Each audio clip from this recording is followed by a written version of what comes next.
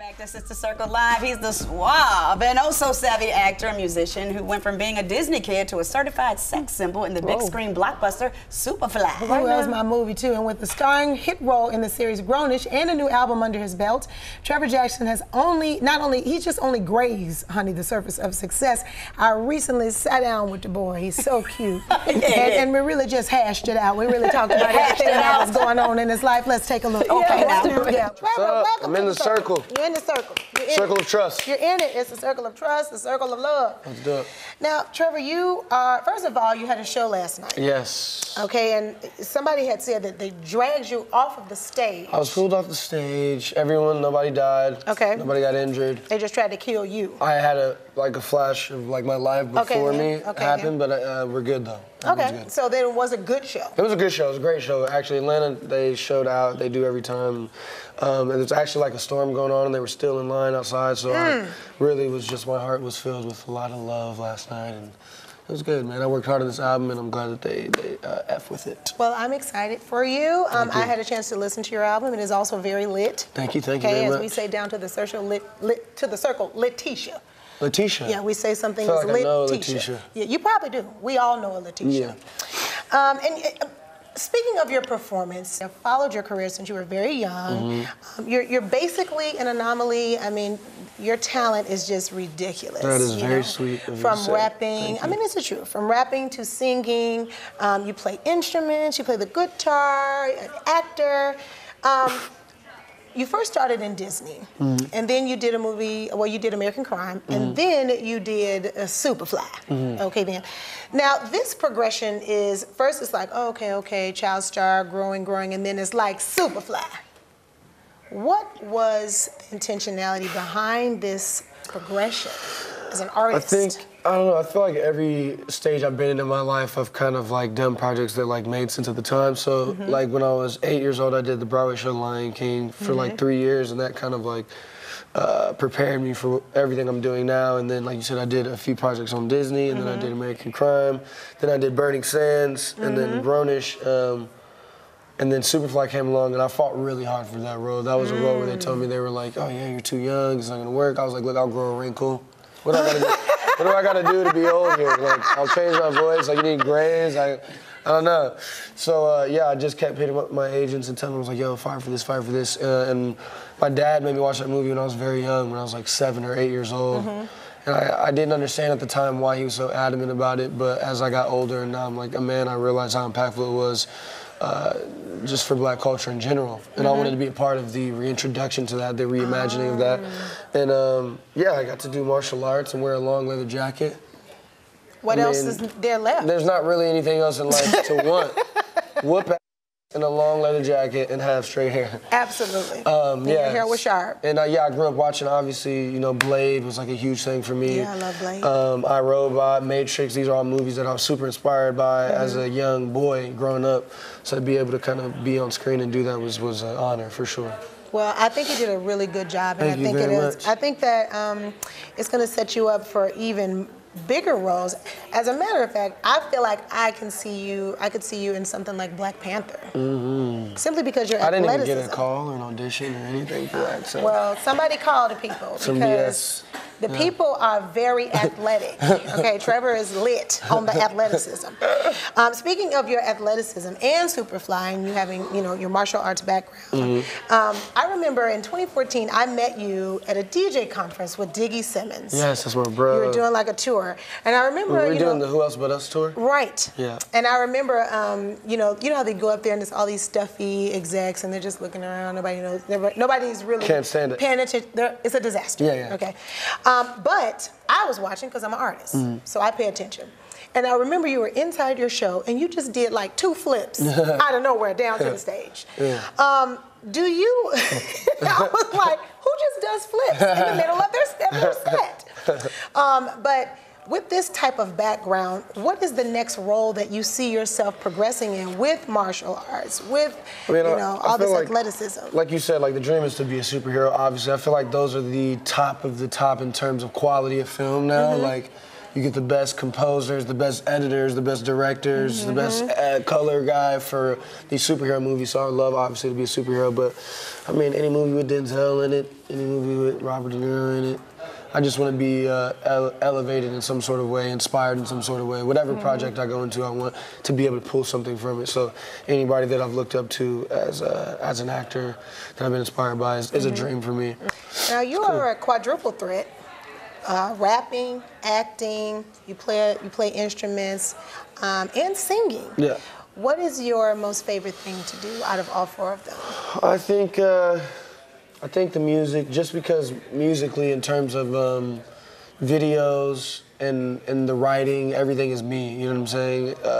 From the content to the concepts, and it's just very, very, everything Trevor has gone through to become this, and it just emanates from who I am. And when I act as another person. This is a little farther from my soul, obviously, but everything musically, the things that I write and the things that I want to come across are very much from who I am, yeah. Well, switching gears, Grownish has been doing so well, and it's made its mid-season return earlier this month. What are you most excited for audiences to see at this point, at this stage in the game, and how has your character progressed? I'm most excited for them to see themselves on screen. I feel like that's why Grownish is so dope, is because it's so real, and we talk about things that people are really afraid to talk about. But yeah, I think the #1 fear in life is to feel like you're alone, right? And I feel like this show lets you know that you're not. And it's about the becoming a kid to an adult. And I feel like you never really become an adult. I feel like you just get an older kid. Like you still really never have it. It's a bunch of grown kids running around. You never have it figured out. We're all just trying to find our place. And I think it's about self-discovery. And the more you know about yourself, the better you know how to position yourself and what ticks, what makes you tick, what doesn't. And I think this show, you kind of start seeing everybody kind of get into their groove of what makes them tick and what doesn't. And for my character, he's on the same thing, always trying to change the world. But I feel like even in my real life, when I was younger, I knew what I wanted to do, and then I started realizing why, and then it was the how, and I think he's in the how, you know what I'm saying? He's like always known I wanted to change the world, I want to do this, and then he's, he knew why, and now it's like, how do I do that successfully? Because, maybe I'm doing it at my school, but it's not on a big enough scale, and I feel like he's just searching for a bigger way to kind of impact his community. And I want to, end on your music, because I can tell that music is pretty much the nucleus of who you are. For sure. As an artist, I get it, I understand. Rough Drafts Part 2. Yeah. It's great. Thank you so much. I listened to it. I'm proud of you. Thank you very much. You're doing your thing. Okay. What is the central theme of Rough Drafts Part 2, and tell the people why they need to go get it? I think it's self-acceptance for me. That was like a huge thing. As I've gone through my life, there's never been anything bad that's ever happened to me that hasn't made sense later, right? So then I started to not be upset when things would happen to me, and it made my life so much more peaceful. And when stuff would happen, I would almost smile and be like, damn, this is how it's supposed to go. You feel me? And it just made my involvement like easier. And I want to spread that. I feel like people get so stressed out, especially now we see things on the phones that are like perfect, and we want to skip steps. And there's no skipping steps. To be who you gotta be, you gotta fall down 1 trillion times. And that's even why I called the album Rough Drafts. Not just because I made it in my living room, but literally I failed at love, I failed at so many things, but I haven't been like in my room like, oh my God, my life sucks, I want to die. I'm just been like, okay, now what? What was the purpose, what was the meaning for that? And so now I just kind of, like I said, look at everything that happens in my life and I smile, and it just makes me happier, and I don't really stress as much. And so that's what the album is about. Oh, that's awesome. He's wise, too, beyond his years. Yeah, and I'm so proud of him. And you can check out Trevor Jackson's new album, Rough Drafts Part 2, on all streaming platforms. And if you're sticking around for the full hour, you can play Love It or we play Love It or Leave It with Trevor Jackson. Oh, that so was very fun as well. All right, and the conversations continue on all social media platforms at Sister Circle TV. But the fact that he is just all over the place is really just a beautiful thing. He's super talented, though. He's gonna be great. He is a director's dream. nurturing. Yes. That's what he is. Yes. That's exactly what he is. And it's so versatile. I love the versatility. When you can have an artist that can do so many different things, I mean, the trajectory of his career is out of here. Yeah. Yeah. That was everything, too. Yeah. It was very, very quite contrary. Was it? What was good. it? It's super fly. Oh, honey, I love Selena and I went to watch it together. When I tell you, we had a very good time we with that did. movie. Yes. I think he inspired my next car. Oh, by the way, I'm sorry, I got it already. That's what she said. I'm next. It's We'll be time. right back for those of you who are sticking around for the full hour. Welcome back to Sister Circle Live. We are back with Trevor Jackson, and we could not let him leave without getting all up and through his business. So we have a game that we like to play down to the circle called Love It or Leave It. This is your paddle. All right. Okay. So I'm going to name I'm assuming stuff. this is the love it one and this is the leave it one. That is correct. Got it. That is correct. Eyes mean you love, and then the shade means you don't.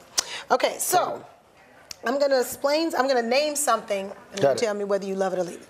Okay. You want me to tell you or want me to show you? You're gonna show the people Got down to the TV whether or not you love it or leave it. Okay. Talking on the phone. Okay, that's old school. Yeah, you don't have time to try and prepare a good answer for me. I like the rawest version of a person I can get. You know what I'm saying?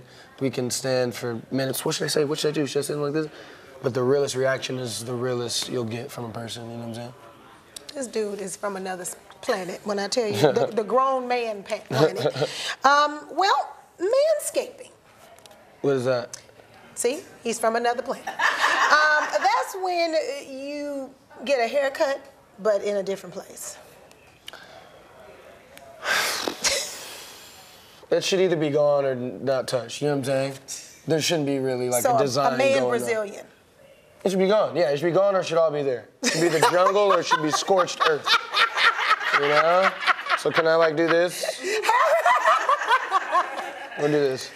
So yes and no. Okay. Yeah. Whatever floats your boat. Okay. Yeah. Netflix and chill. I love Netflix. Me too. It gets hard because I spend 2.5 hours finding what I'm gonna watch. There's so And much then stuff I get on to it, I'm gonna watch Netflix. and I fall asleep. It's so much stuff on Netflix. I'm You're like, never gonna I need catch you guys up. they need to do a limit. Yeah, they need Monthly. to stop. Just stop. Only for just a these minute. many things this month because I can't do it. They play too much. They really do. Okay. Carrying a man bag. You either carry a backpack. I don't even like the, what do they call it? The crossbody. That's the man bag. The fanny packs. The fanny packs. Oh man. Not even a fan of that. No. Okay. Well. Pockets. We have pockets. We do. We do. How many things do you need? You need lipstick? What do we need? We don't need that much stuff. Phone, wallet, hotel key card if you have a hotel. What else do I need a bag for? Sorry. Okay. Well, he says no to that. I'm a little stressed. Again, another planet. Sliding in the DMs. Oh no, you see a girl side and then you slide down to the DM. I see a girl what? So like if you see a girl that you like on Instagram or in person, yeah, you slide down to her DM to holler at her. Sure. I mean, I think it's no different from the number these days. It's kind of the same access. Okay. Now, do you have a girlfriend that you've slid down to the DMs to Do talk I have a to? girlfriend? No. I do, is there someone that I've slid in their DMs for sure? Okay. Have I gotten a response? No. But I mean, what are you gonna do? But you don't have a girlfriend, so ladies, he's very single. Well, Trevor, we're so excited that you came down to the circle to hang with us. Thank you so You're much. officially in the circle. Yeah.